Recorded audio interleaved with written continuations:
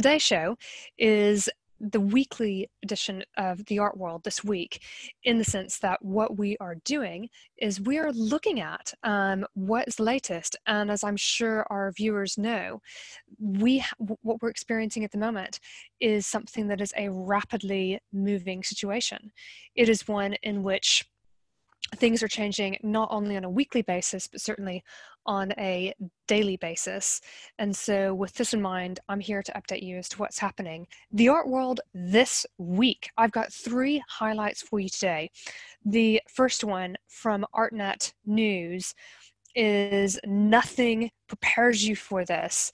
The second piece, which is in actually ArtNet as well, we have got Germany having rolled out a staggering amount of support for people in the arts. And last but not least, we have also got 2,500, and I imagine a growing number of museums you can now visit virtually, and that is on hyperallergic. So let's look at that first piece of news. This is published in artnet.com. This is by Javier Pez. This is actually from March 27th, so a couple of days ago. There could be more museums that have been, who've added this, become this, taken to this initiative rather. So I have got an image here, and that image is showing a number of kind of gallery directors from the UK. We have got director of Tate Modern, Frances Morris. That was actually a big step for women in the art world. Her taking on a big budget museum. That's where women had previously struggled. You might have had a lot of women museum directors, but not at that top level with big budgets. So we've got Frances Morris. We've also got director of Tate Britain, Alex Farquharson. We've got Tate director Maria Balshaw, former director of Tate Liverpool, Francesco Manacorda, and director of Tate Santaves, Anne Barlow, in that picture. So this reads: "The directors of London's biggest art museums, like many of their colleagues across Europe and North America, before them were faced with little choice but to abruptly close their institutions last week as the global health crisis deepened." And indeed, it was fascinating on Saturday evening to be listening to Grayson Perry on Radio 4 on the BBC in the UK.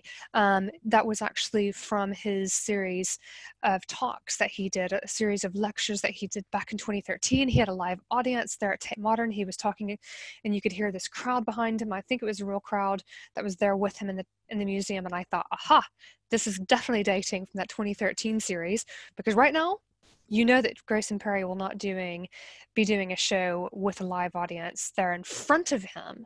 But what we can do is we can find other ways of working, such as what we're doing here with the Be Smart About Art show. So they have closed the doors to their museums across the Tate brand. And then it says this: "But unlike their peers in several European countries and American states, who were told to shutter by their governments, the UK's arts institutions had to make that tough call themselves. After a frantic few days in which one institution after another closed its doors, directors shared their thoughts with ArtNet News about the role of museums in this emergency, the challenges ahead, and their hopes." And as we turn the page, it's kind of nice having a sheet of paper, really, because this is not all the time that we have this. I could be scrolling, but why scroll when I could be using recycled paper? I am kidding. And there are fears about what the world will look like on the other side. I mean, some recent news in the UK from this past weekend is that maybe the shutdown or the lockdown is not going to be for 3 weeks. Maybe it's actually going to be 3 to 6 months. Will it be lightened during some of that time? Will it be toughened during some of that time? This is all breaking news. We don't know what I'm going to be reporting to you this time next week. I mean, if we could tell that then hey ho, life would be different. But this is a rapidly evolving situation, including for our industry. And how are you? Please answer the questions. How are you taking actions yourself for the art world, your art world, in terms of engaging with people? The director of the British Museum, Hartwig Fischer, summed up feelings of many when he called the crisis, and listen to this, the biggest challenge we faced since the war. And indeed, he's talking about World War II. We've not seen anything like this in lives. Closing the museum is difficult and very emotional, of course, but we went fast. There was absolutely no alternative. We have all sorts of scenarios that we have developed over the years, but something of this magnitude is a different dimension.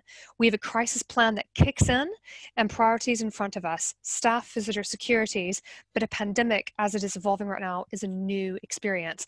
So, I mean, and honestly, this is from individual artists in your studio right through to the museums. And I think actually one thing that's worth pointing out to that point is that one of the most amazing things about being in control of your own business, of your own enterprise, of your projects, your initiatives, when you are running a micro enterprise, and a micro enterprise is going to have maybe one person, it might just be you, or it could be maybe just a few people, but it's not actually as big as to call it a small business perhaps.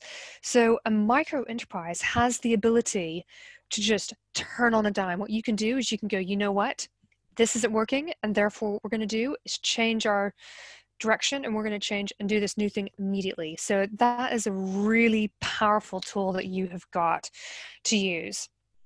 And this adds, we must make sure that those who do fall ill have the care that they need.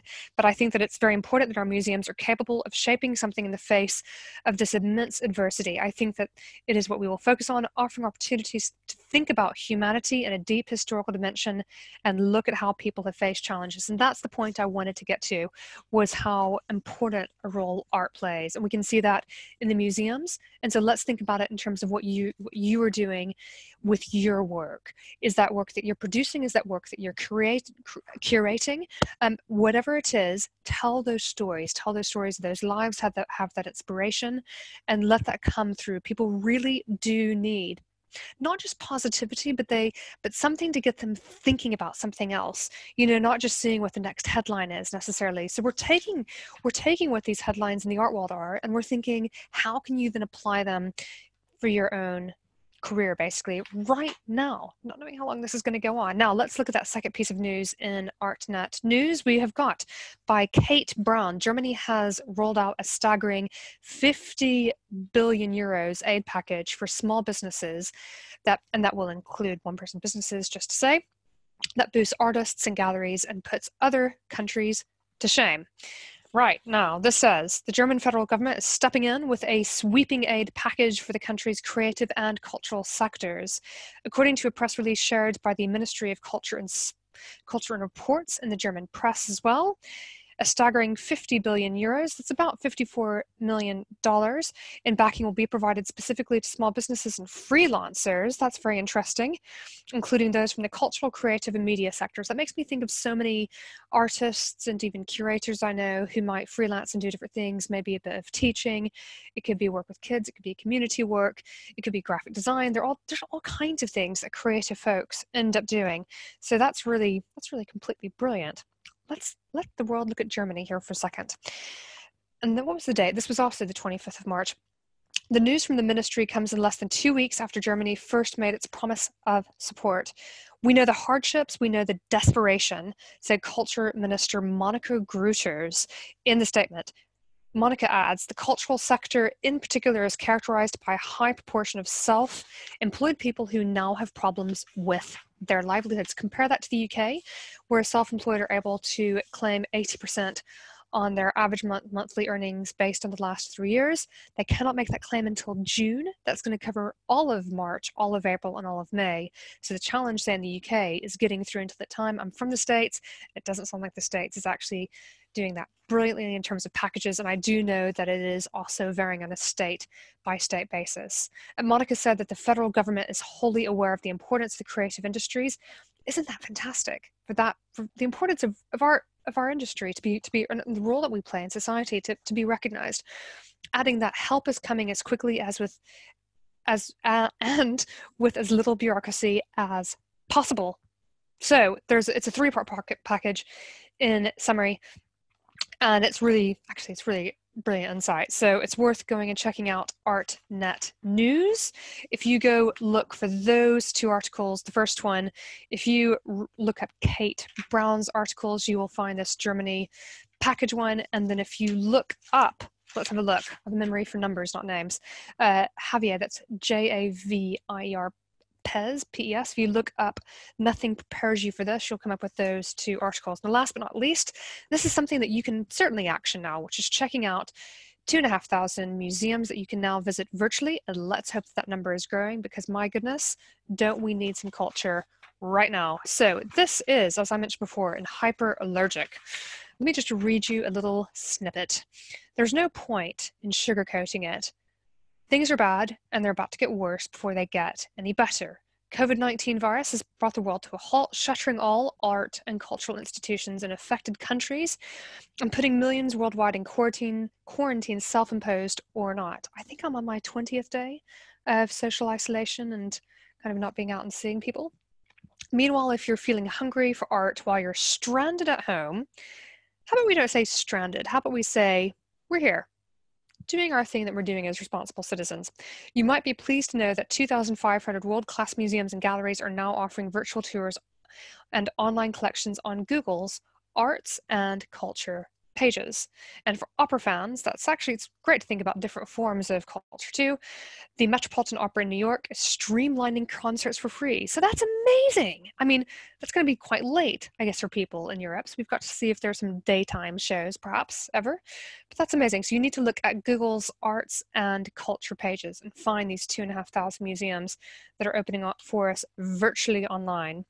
So the collection, this is the Google Arts and Culture Collection, includes many of the world's biggest museums: Tate Modern, British Museum in London, the Van Gogh Museum. I love the Van Gogh Museum in Amsterdam. If you haven't been, this is your opportunity to go virtually, which is incredible. What I liked when I visited the museum was that they didn't only have Van Gogh on display. I recall, I believe it was a floor below the main exhibition.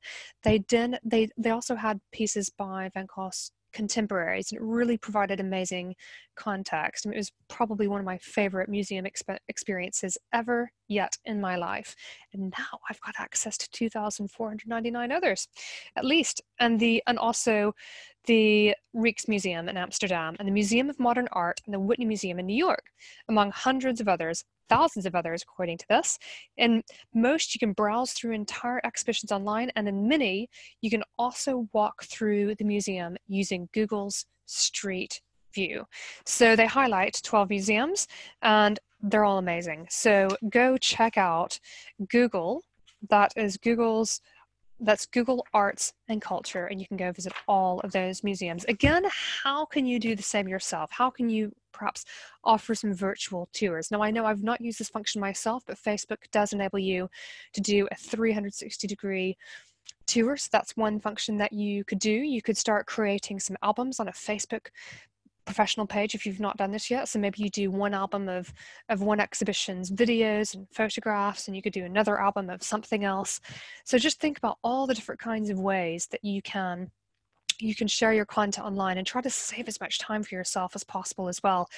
Things that I'm thinking about is maybe setting up some cross-posting with IFTTT, that's if this, then that's a platform that's free of charge. It enables you to essentially connect your different social profiles and have actions that are prompted. Say, for example, when you do a single image post onto Instagram, it might automatically cross-post over to your Facebook page, or you could actually automatically make it include the image and embedded into a tweet as well. There are all different kinds of amazing things that you can do with IFTTT. So using the tools well are going to be important. Now, coming up later this week will indeed be our session tomorrow, which is going to be at 5 o'clock UK. That will be at 12 o'clock p.m. Eastern, and that would be 11 a.m. Central. And going back from there, then we've got at 9 a.m. on the West Coast of North America. We're going to be looking at art business, and specifically, what on earth are you doing right now thinking about when is the best time to send an email campaign, if at all? What about still continuing to sell your art online? Is that even appropriate? So we're addressing that tomorrow. On Wednesday, I'm taking questions from Be Smart About Art members. So that's in Be Smart About Art question time. And on Thursday, we'll have Winston Peters come along and talk with us about the distinction between the art world and the art business and how exactly those apply today. Everyone, it's been an absolute pleasure to have you here live with me. And if you're watching the replay, awesome to see you as well. Do check out what we're doing over with our membership community at patreon.com/BeSmart About Art. Go and subscribe today. Take a deeper dive in the community. You can join the member masterclass weekly on Thursdays, immediately after the Thursday show.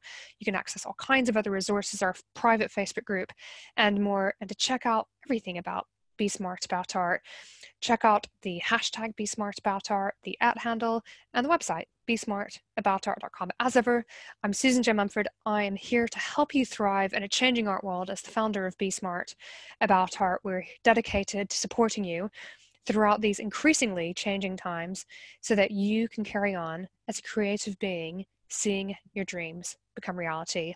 Ciao for now, signing out from Lewis in East Sussex, England, and I look forward to seeing you in future editions.